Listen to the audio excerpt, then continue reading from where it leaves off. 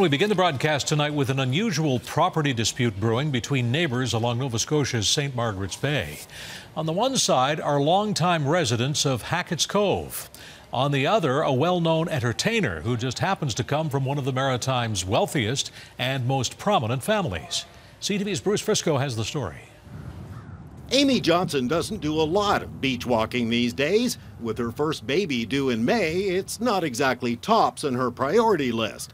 Amy's roots run deep in Hackett's Cove. She grew up surrounded by family members and even has a street named after her.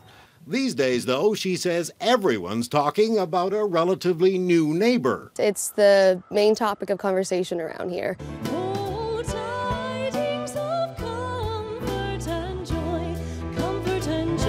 Blessed with a powerful voice and an ear for music, Eleanor McCain has made her own way in the world, although coming from one of the wealthiest families in the country probably didn't hurt. Eleanor bought some property not far from her mother's summer home and built her own place. Neighbors were fine with that, but their backs went up when Eleanor blocked land access to a popular local beach. The well-worn path cuts right through her property, and it's now off limits. I'm feeling pretty heartbroken that somebody would come into the community and take something from someone for absolute no reason other than selfishness. It might not be very neighborly, but it seems Eleanor McCain is well within her rights. According to the Nova Scotia government, all beaches are owned by the Crown and are considered public lands. But access isn't guaranteed.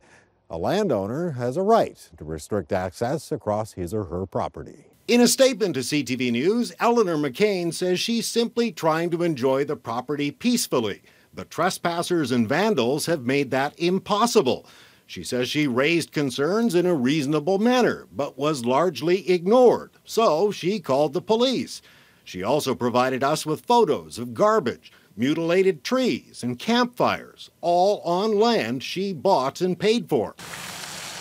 Still, none of this sits well with people in the area who say other entertainers have been far more flexible. There's another beach right here in Indian Harbor, that village that used to belong to Anne Murray when she lived there, and she allowed access to the beach the whole time she lived there also.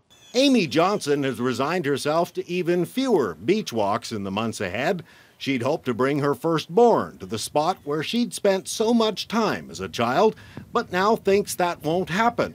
Something she says just isn't fair. Nature should be shared, and it's not something that anybody owns. The coastline doesn't belong to anybody. But the path to it is another matter entirely. And, Amy told us today she believes Eleanor McCain fell in love with the property as a child, like so many others did who grew up there. Eleanor McCain, for her part, tells us the previous owner of the property had similar problems and took steps to keep trespassers away. But clearly, Steve, a lot of people think of it as their beach, and they don't see anything wrong with using that same old path to get to it. Interesting story. Bruce, thank you for leading us off here tonight. CTV's Bruce Frisko in the News Center.